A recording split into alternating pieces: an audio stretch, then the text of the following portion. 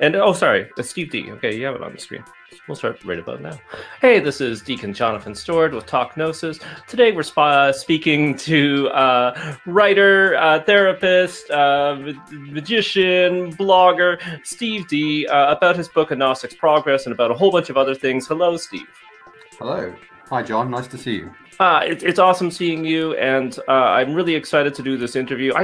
This is how I open like every Talk Gnosis without realizing it, and I don't mean to sound obsequious, but what it is we book really amazing guests, right? So that's why if you're binge watching the show and you're like, wow, this host really loves sucking up to his guests, it's because we get guests who are worth sucking up to. Steve, I know that your book is, you know, a couple of years old, and maybe we'll be talking, you'll be like, I hate Gnosticism now. That's a dumb book. I wish I had never written it. But, you know, I only recently read it, and I'm sad that I didn't find it when it came out. And even though it's a slim volume, and folks, it's a mercifully slim volume, right? I'm sure if you're interested in this stuff, you've read lots of volumes that aren't slim. But it's really an important book. It's an enjoyable book.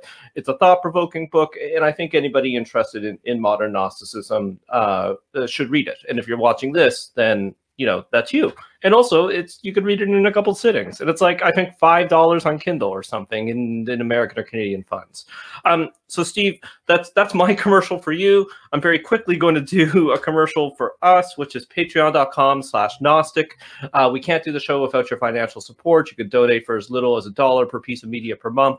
You get some perks like early access to the shows, some special streaming stuff, access to the Discord, and we're always trying to do more for our patrons. Let us know if there's something we can do for you. Nobody ever responds to that, but you know, if you want me to come over and do your dishes, if you are in traveling distance to me, we'll do it, because we don't want to do what most podcasts and YouTube shows do, which is lock up some content behind a paywall, right? We want to get all of this out.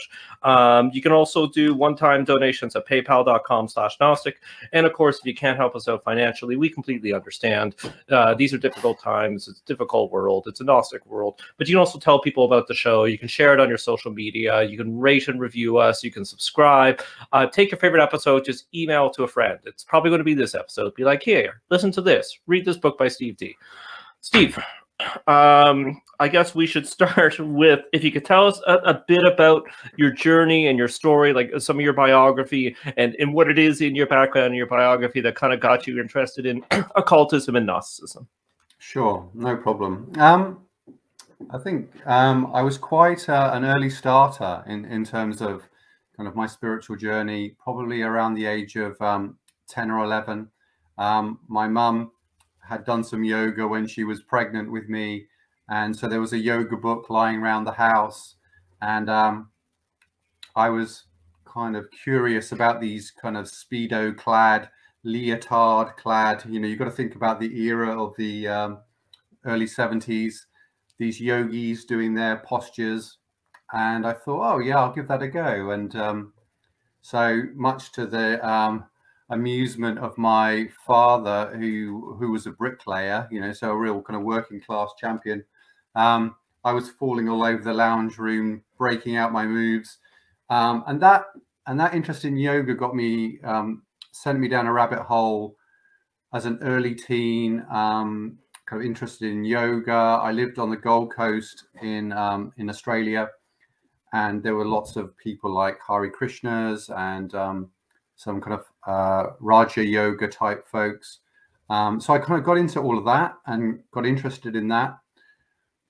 Simultaneously, there were lots of kind of Christians of an evangelical variety in my community, and I became friendly with some of them, and it was through that I was exposed to Christianity pretty much for the first time, because I don't come from a Christian household, only in a really nominal sense. So I never went to Sunday school. So I was hearing about, you know, the good news and all of that sort of stuff,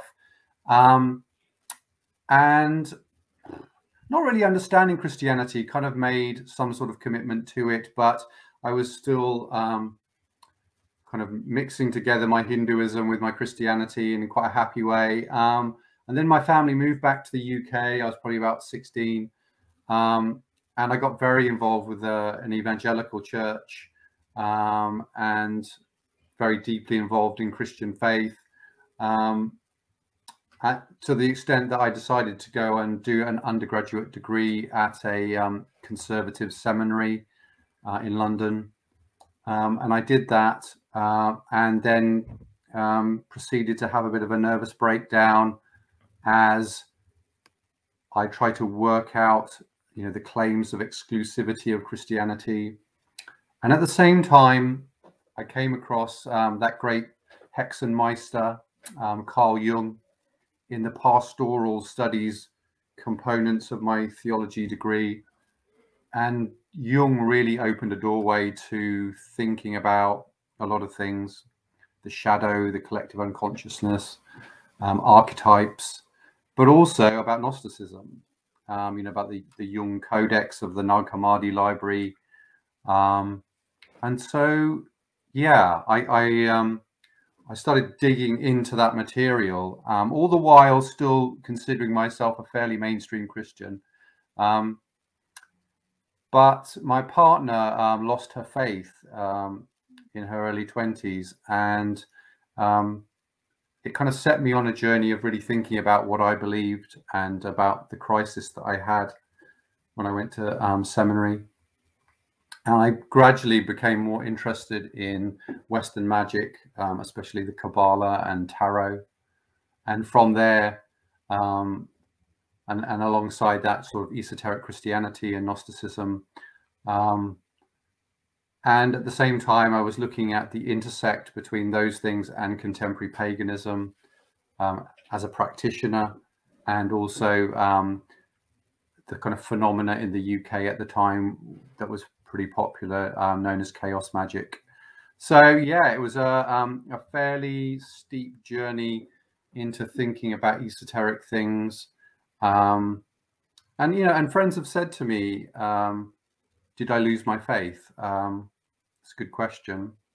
I think I see it as an expansion of faith rather than a loss of, but I certainly don't view things in the same terms that I used to when I was a 19, 20-year-old. That's for certain. Yeah. Can you tell us a little bit? So in a way, Gnosticism through Jung is perhaps one of the doors that kind of brought you to where you're at now. But can you talk about kind of engaging more of Gnosticism over the last couple of years, the writing of your book? And I am curious because, the book came out in 2016. So yeah, that's about right. Right, 5 years ago. Somehow that's 5 years ago already. So I'm also curious about like where you're at now, right? Like if you can kind of talk about the progress that this Gnostic pilgrim has made in the last 5 years. So go off. Yeah, sure. So thinking about what triggered the process of writing that book and reflecting on those issues. So, as you're probably aware, John, chaos magic as a form of contemporary magical practice is very fascinated with the power of belief to influence magical outcomes or esoteric outcomes. And so the practitioner moves between various paradigms or worldviews in order to actualize or intensify certain aspects of the self. And because of the place of Christianity and Gnosticism in my own history, I eventually got to thinking, okay, well, how do I reconsider some of the Christian ideas and imagery and Gnosticism specifically, but through a kind of chaos magical lens? Could that be done? I hadn't seen anything out there like that. And so over a 2-year period preceding the book coming out, I started blogging about these issues on the blog that I share with Julian Vane and Nikki Weird, called the blog of Baphomet.com. And so I started blogging about these issues over about a 2-year period. And then at the end of those 2 years, I thought I've probably got enough pieces that I could kind of knit them together and add some stuff just to try and present a more kind of future orientated exploration of Gnosticism. Because when I was looking at the contemporary Gnostic scene and what people were doing, especially in America, it's very church focused. It's very kind of ecclesiologically focused, and whereas I understand culturally that probably works better in North America because of the emphasis on church. That's not such a thing in the UK, and certainly not in esoteric circles. You don't find a lot of esoteric churches, with perhaps the exception of the liberal Catholic Church. Yeah, so that's kind of what got me to write the book, kind of exploring those themes. In terms of where I've got to now, again, that's a good question. I think by disposition, I'm quite an introvert, like so many Gnostics, I suppose.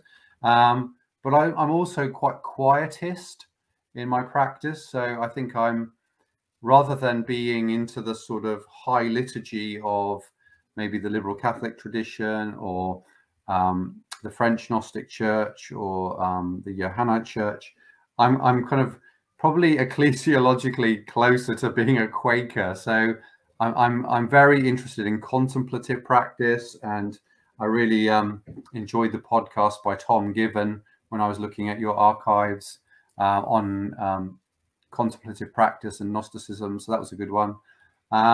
So yeah, so I'm really interested in the new monastic impulse, which is largely a Christian one, although you have some interesting intersects with the work of people like Bede Griffiths and Wayne Teasdale, who are kind of in that interspiritual world. So I'm quite interested in that.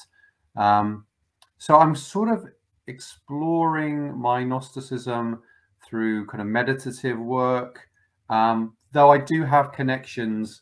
A good friend of mine in the UK, because there's not a lot of Gnostics, is Bishop Pamela Gysi, who is a bishop within Église Gnostique Apostolique, the French Gnostic Church.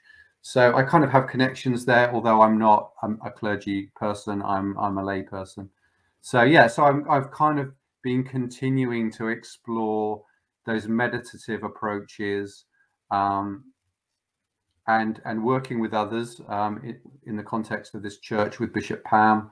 Yeah, so it's kind of ongoing. So to answer your question, I haven't thought, well, I'm done with that. But it is interesting. I think you highlight something interesting, that as a writer, often a book can be the end product of a journey, and people ask you, oh, I really like that thing you wrote 5 years ago, and you've moved on. But I still seem to be digging into that territory and finding lots to learn from and explore. And I'm certainly having lots of interesting dialogue with people, perhaps who are more involved with paganism, and trying to work out where the intersect is between contemporary pagan things and contemporary Gnostic things. Yeah. Well, my own background is one of Christian contemplation, right, and being involved with the Christian meditation movement. So that Quaker Gnosticism definitely appeals to me as well. And as you know from our archives, like that show that you mentioned, it is something we've explored on the show, something I've explored in my own practice. Some of the intersections between stuff like centering prayer and Gnosticism, or even Dzogchen and Gnosticism. I know Dzogchen's very trendy right now, but I find it works quite well with Gnosticism. Can you speak a little bit more? This is a bit of a difficult question to articulate, as so many of these things are. But like Gnostic meditation, Gnostic contemplation, being different from other forms of Christian contemplation, if they are in any ways. We've talked a little bit on the show of using Secret John as a contemplative guide, right, to showing you what's going on in the internal world. So that's sort of one sort of practical sense that we are quote unquote doing Gnostic meditation, or looking at the insights and practices of the Gnostics for our contemplative practices. Do you have something like that, or something you can say on that topic? Yeah, I think what's interesting is the whole the different footing that a Gnostic starts on compared to an Orthodox believer. I'm not saying that there aren't spiritual technologies within Orthodox Christianity, and I mean Orthodox in the broadest sense, not Russian Orthodox. So, you do have things like, the use of the Jesus prayer and the use of breathing in the Jesus prayer, and the use of the body through, prostrations and things like that. But I think the difference for me as a Gnostic, although I don't describe myself, I don't use the word Christian. That's a very personal thing because of my own journey. But I think the Gnostic is overtly interested in the technologies of change and using symbolic language and symbolic ideas, to transform the self. And so if we have this idea of a divine spark located within the self that can be the sacred flame, that can be fanned into a greater degree of heat and transformative power, alchemical power, then I believe that the Gnostic will be trying to cultivate those practices. And I suppose what's interesting is the moment we start thinking about Western Gnosticism and the history of Western Gnosticism before the discovery of the Nag Hammadi texts, the Johannite and the French Gnostic traditions were hugely influenced by Kabbalistic and Martinist and the broad Hermetic corpus of techniques and traditions. So it's hard to think specifically. I think you're right. There are some Sethian. I think it's in Brake's book about the Gnostics. He talks about the 5 kind of baptisms and the 5 seals, and you could see those as being kind of similar to something like the chakra system, in a sense of are these Aeonic forces? Are they Aeonic gateways, or are they Archonic gateways? Are they blockages, or are they opportunities? And I think working overtly with them, I've done some working with that. But I think when I've been exploring it, I've been aware of my own kind of process of hybridization with some things from, alchemical ideas and even Hindu tantric ideas. It's probably not very satisfying for a Gnostic purist, if there is such a thing, but I certainly think there are ways of opening up the self overtly in order to experience God working from the inside out. Yeah, that's probably a way of looking at it, that that the Gnostic will be interested in technologies that fan the divine within, in all levels, both emotional, physical, psychological, intellectual. Yeah, definitely. And we'll come back to hybridization, I hope. And there are definitely Gnostic purists, and I definitely hear from them. So we'll probably see them in the YouTube comments of this said show. Yeah, bring it on. But we'll come back to that, because something I really want to make sure we get to, is you have quite a lot of interesting content in the book about the demiurge, right? Mm-hmm. And I think and that's one of the hooks, one of the mythological concepts that a lot of people are grabbed by when it comes to Gnosticism. Even, of course, people who are not Gnostics or would never be Gnostics, or who are atheists and are perhaps using the mythology within art. And there is sort of and I understand, particularly for people who come from an abusive Christian background, right? How you can sort of work out your issues with God through the figure of the demiurge. But I also notice a lot, I shouldn't say a lot, but many people interested in Gnosticism, many people new to Gnosticism, really kind of view the demiurge as like in fantasy novel terms, right? This is Sauron, the Lord of the Rings. Like this is ultimate evil. Like this is an actual figure, and really, what you're doing is missing all the nuance. And all of a sudden, the demiurge is just the devil, right? And we're kind of into a weird, unconscious evangelical Christianity where the demiurge is the devil and runs the world, which is what the evangelicals say. So I was wondering if you could sort of share some of your thought processes on there. Just talk about the demiurge as the whipping boy, as our scapegoat. But also, you have a really nice phrase in there about the demiurge being the messy reality of creation, right? And as a writer, I really know that, because, you know, like I procrastinate on creative writing because I know what is in my head won't be as good as what I create, right? Therefore, I don't create, because creation is much more messy and hard, and it won't be perfect. So perhaps I'm giving away some of your insights by sharing that little bit of artistic process and insight. But Steve, take it away. Okay, so I mean, I think for me, you know, one of the, you know, why did Gnosticism develop, or what was one of the impulses behind Gnosticism, and actually one of the impulses behind most theological or philosophical endeavor, and it's to do with the problem of evil, or theodicy.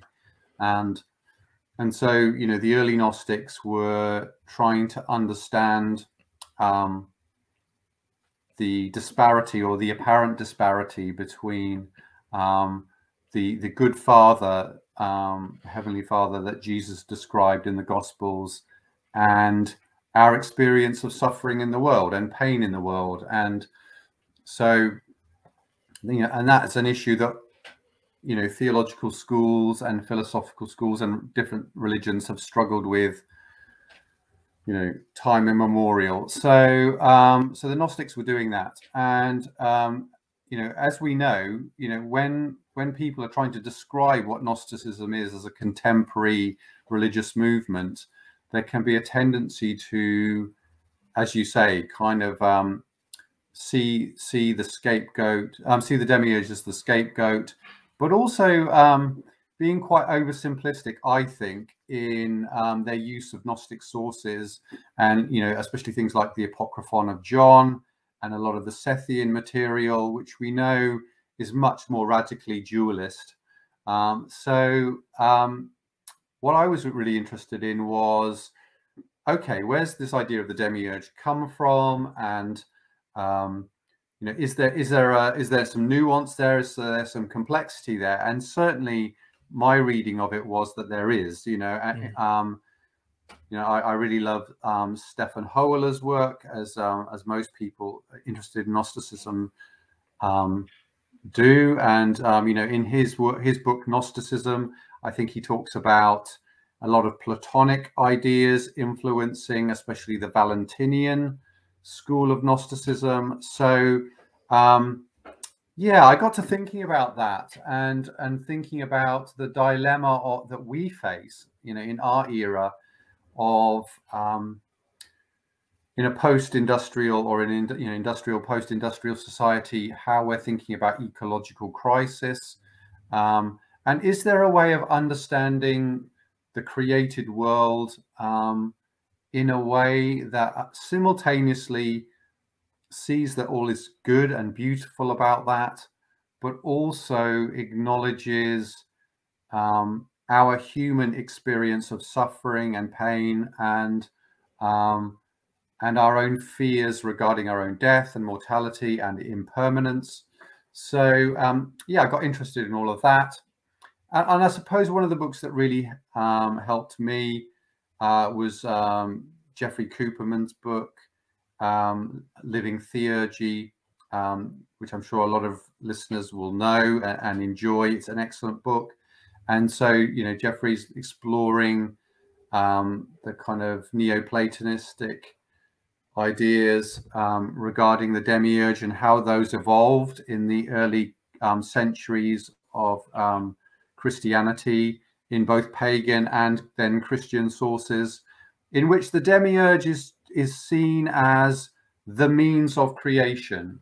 So rather than being a deluded abortion from Sophia's folly, as you know, as the Sethians would have, you know, the demiurge is the way in which the world is manifest.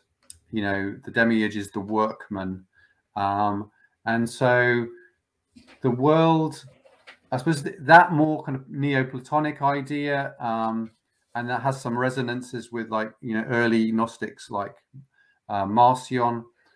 The world is as it is because that's how it needs to be to run. It runs according to biological principles, and it's beautiful, but also impermanent and at times terrifying. But it isn't. We can find God within it and through it, but even in its impermanence. So I think I was trying to capture a more kind of full-bodied take on who the demiurge could be, but also, Jeff Cooperman's book, what's great about it is it also highlights that the type of eco-spirituality that we associate with contemporary neo-paganism isn't necessarily the whole picture of early paganism. So early paganisms, multiple, often had a kind of quite complex experience of the immanent physical world, especially in the Norse mythologies, which have some quite Gnostic aspects, but especially in the Neoplatonic. Yeah, so it's just trying to capture that idea that we are here, and our consciousness means that we struggle with aspects of being here, that ennui that Gnostics love, but it doesn't necessarily mean that the material world is evil or to be disdained, because most of us in reality live our lives as if it's generally a good thing. Yeah. And in the book, you talk a little bit, or you gain a little bit of inspiration, not directly subscribing to all the ideas, obviously, but from the Saturn fraternity, to use an Anglicism, the German organization, about some of their unique views of the demiurge and the Saturnine aspects of the demiurge, and actually how the demiurge is this spurring for growth. Can you speak a little bit about that inspiration and how you deal with that in the book? Yeah, I mean, that's more a passing reference, really, but I think, and my working knowledge, although I have friends who are involved with the contemporary manifestations of the fraternity of Saturn, my own knowledge of it isn't extensive beyond what's available in English. But the idea is that Saturn is a demiurge figure and a gateway. So there's this idea that this apparently dark thing is actually a gateway to light. So, and for those of us interested in kind of trickster deities and even the trickster aspects of Christ, we see that what apparently seems dark is the gateway to light. And for the Gnostic, we often have to go through those dark phases of alchemy, what the alchemists often called nigredo, the blackening, that we move through that in order to ascend. So, and thinking about it in Jungian terms, we could see that as being like the integration of the shadow, or at least understanding and integrating aspects of the shadow. So, and I think that's certainly something that differentiates for me Gnosticism from, more mainstream belief, in that duality that you've already mentioned between God and the devil isn't as straightforward. And, we have a lot of that kind of Orphidian Gnostic tradition in which the serpent of the garden is a form of Christ, or or the light bringer. So yeah, what can appear to be dark and foreboding is actually a powerful way of accessing ultimately greater light. So yeah, I think that's what I was getting at. And also I think there's a bit in the book that looks at some of the mythology of the process church of the final judgment. and the way in which they used the images of, I think it was Lucifer and Satan. Can't remember if they used Baphomet. They had Baphomet imagery, but I can't remember if they used Baphomet, and they also used Christ. So, you know, the acknowledgement that different people were going to be drawn to different ways of working. Yeah. Well, because you brought them up, you have a great line in the book about Abraxas and Baphomet jabbing at your, and that really spoke to me because I know exactly what you're talking about. You know, I have my Baphomet here. Those that know me or have met me in real life know that I have a variety of Abraxas pins. I usually wear them out in public. And that's just it, because these figures, even from a very early age, right? Like obviously we know Baphomet from pop culture, usually associated with Satanism, and of course that's a big mistake. But at least in the way that it's used in horror movies, if you see Baphomet in a horror movie or a comic book or something. But from a very early age, both of these figures have intrigued me, capture my imagination, and continue to do so. So I'm wondering if you could, and of course, you know, with the blog that you do with your magical comrades, it's called the blog of Baphomet. Can you talk a little bit about why you think you find these figures intriguing, why they speak to your unconscious, and what they mean for you kind of practically in your work as a mystic, as a Gnostic, as a magician? Sure. Yeah. I think for me, the attraction to both Baphomet and Abraxas is in their kind of primary visual iconography, and both of them are these chimeric deities who are hybrids of a whole range of things. You know, they are holding shields, and they have writhing serpentine legs, you know, and they have cockerel heads, and they have they hold together simultaneously, you know, the animal and the reptile and the human, the male and the female, the left and the right. So for me, they both represent icons of balance. There's a very famous form of Shiva from Tantric Hinduism called Ardhanarisvara, which is part Shiva and part Parvati. And in some ways, there's a kind of resonance with Abraxas and Baphomet as a balancing kind of alchemical image. And for me, I think there's a kind of fluidity to their depictions that for me speaks about process theology as well. You know, the idea that our understanding of the divine, of the mystery, of the numinous is evolving, and it is evolving personally, but also across scriptural traditions. I personally believe it's evolving collectively. So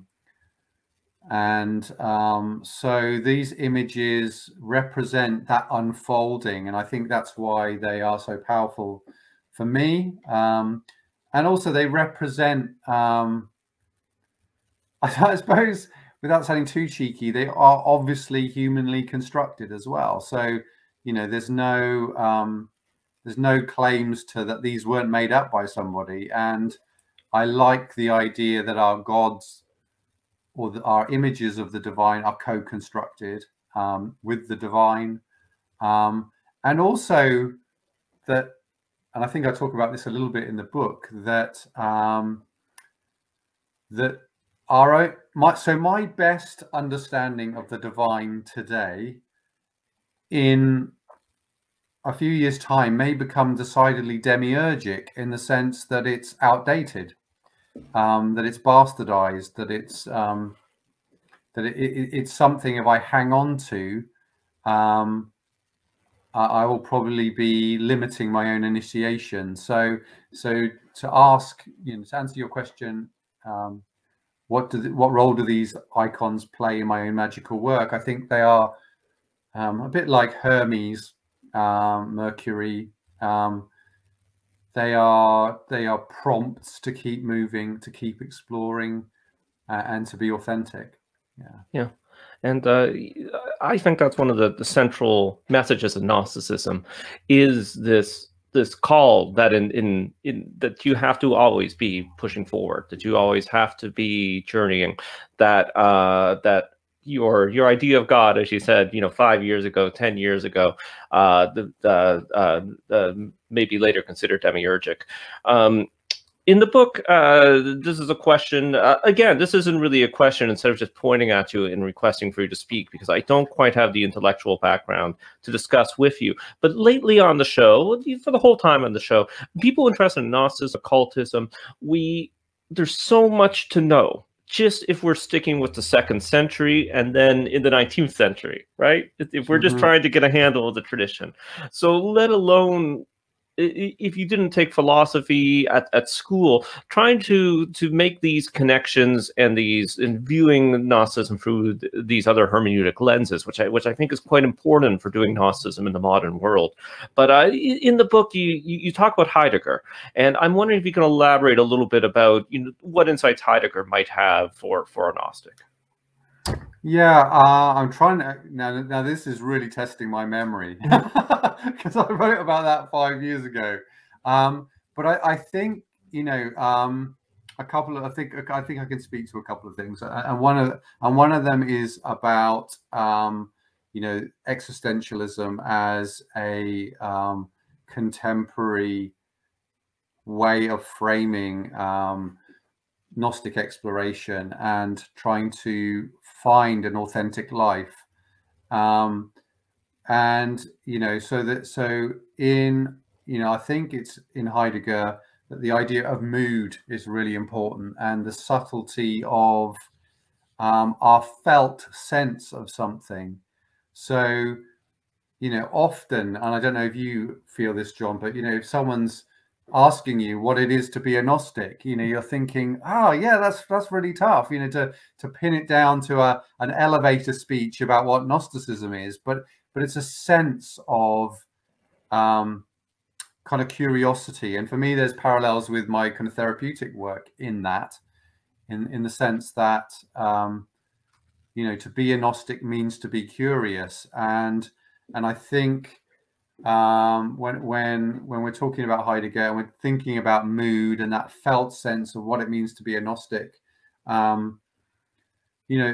it's a challenge really to the danger of, which we're all prone to, of creating a new orthodoxy about what it is to be Gnostic, and I understand why people are drawn to kind of things like creedal statements. And in that Stefan Hoeller book that I've already mentioned, he has a stab at saying, what are these 12 principles that we could identify for people who are claiming to be Gnostics, which is kind of based on the early material, and that's bold, but there's a danger, isn't there, that we especially if we get very invested in the ecclesiological forms, or ecclesiastical, I should say, forms of Gnosticism, that it can kind of calcify. And I suppose the challenge for me looking at Christian history is and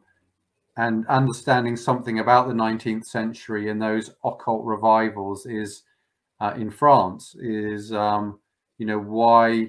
why we would choose this form of high Catholicism as our kind of as our rubric for esoteric work, and so that's a challenge, yeah, and I haven't got a good answer to that. Well, I've got a partial answer, but it's interesting to think, what will the Gnosticism of the future look like? So rather than recreating one that was born in the 19th century, yeah, or at the fin de siècle anyway. So yeah, it's going to be good to think about and ponder those questions. I agree, and obviously it's something that I think about all the time, right? Being more involved with the classic high church Gnosticism, right? The classical. Now I can't say it. Forms. I will tell you this: where I'm at with it, and it will lead to a question, which is I guess in the past, perhaps I was more of quote unquote a purist, which is very silly because, we had to make Gnosticism work for the 21st century. The High Church Gnosticism is a recreation based on the 1900s and the 1800s on the 19th century. It's definitely not what the 2nd century Gnostics are doing, even though there's going to be some similarities, particularly the Valentinians.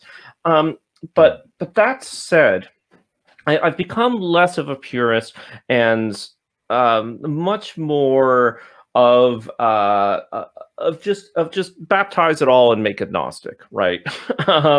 Which and I actually would propose that the High Church tradition allows us to do this, even though this is counterintuitive, which is because we have the liturgy as the sort of thing that we can't screw around with too much. It gives some cohesiveness.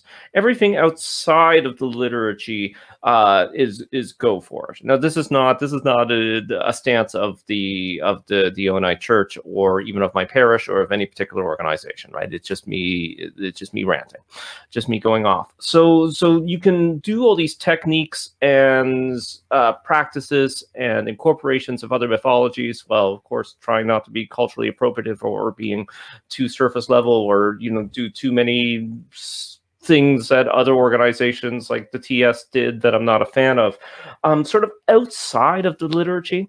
So doing it as working groups, doing it as prayer groups, doing it as meditation groups, doing it as creative imagination work groups, doing it as shadow work groups. Is this making sense? Right? Yeah. But see, now we still have something that's cohesive, right? Something that keeps us all together and something that allows us all to explore Gnosticism or a form of Gnosticism, right? Where we have this touchstone that allows us to have an organization and brings us together, right? Because that's what the Mass does at the end of the day. Is it unites us and the Logos, but it unites us into the body of Christ. So what do you think of that is question number one. And then two is do you create boundaries for your own personal Gnosticism, especially with your chaos magic background? Do we have to create boundaries? How do we do this when we have this bounty, this cafeteria where we have all these spiritual technologies, and knowing that the ancient Gnostics, of course, combined everything from Greek philosophy to Egyptian paganism. So yeah. Yeah, I think your point is a good one. That I think the danger is not in having high church forms of Gnosticism, because I think they're really valid and powerful. Yes. And I think also that going back to the idea of Neoplatonic theurgy, actually they, as Leadbeater argued, with the liberal Catholic Church, these are highly ancient forms of magical practice, so it would be kind of crazy to abandon them. I think the danger becomes when we only focus on those things and we don't allow these other practices. And I suppose what's interesting about those Gnostic churches that make use of liturgy, they often are partnered with other things like esoteric Freemasonry, Martinism, other kind of fraternal bodies. So we know that they are doing magical practice in other ways, but the Divine Liturgy provides a kind of specifically Christic sort of channel. And I think what's also interesting is that that Valentinian, this very Valentinian expression of Gnosticism is also, from my perspective, very balancing and very hermetic in its honoring of the physical, because if we were completely rejecting the physical and the power and beauty of the physical, we wouldn't be using sacraments. The sacraments bespeak of that the body and the material can be a vehicle for the divine. So I think sacramental Gnosticism has a very powerful message about that. The second part of your question about boundaries in my own practice and whether I class everything I do as Gnostic, I probably don't. I think I do some practice that is decidedly pagan, and I would probably feel more comfortable calling it that. I have aspects of my practice that are probably more Buddhist, or as you say, you know, derived from Buddhist traditions. And then I have aspects of my practice that are based on kind of more kind of Hindu Tantra, and Western magic combined. But and I try and keep them, although they do in the messy Venn diagram of my spiritual practice, they do overlap.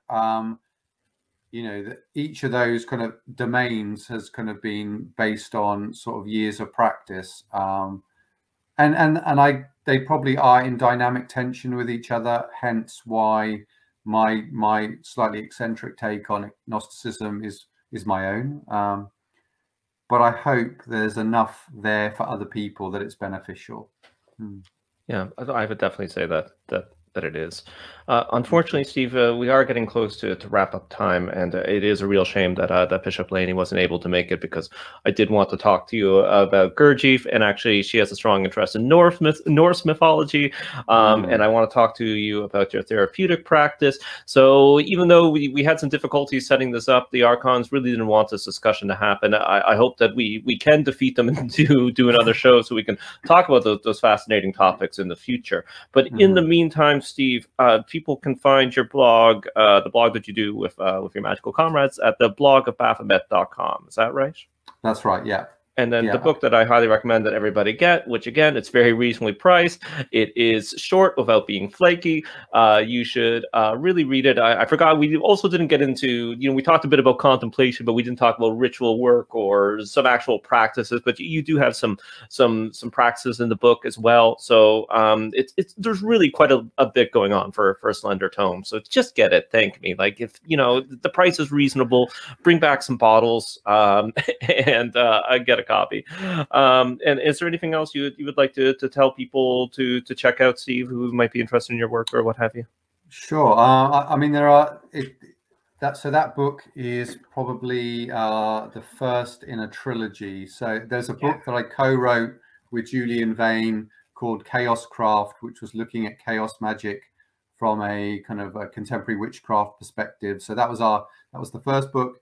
Then A Gnostic's Progress.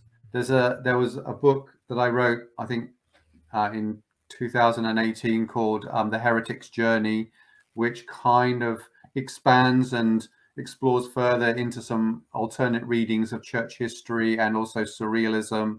So that's kind of interesting. If you like the first book, you'll probably like the second book.